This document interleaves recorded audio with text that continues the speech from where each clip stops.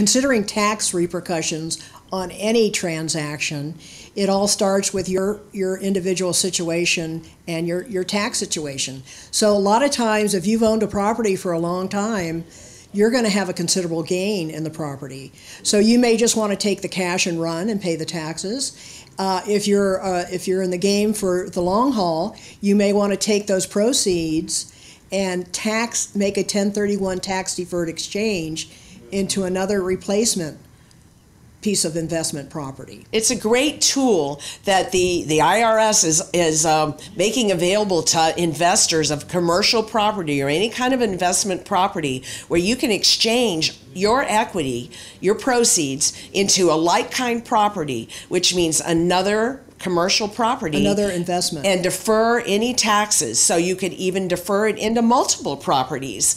This is something that we can discuss in detail with you about what your options might be if you'd like to do something different with your rental or commercial property at this time. Yeah, it's a great wealth building technique that you can roll those taxes into another piece of property and defer payment of them until a later point in time.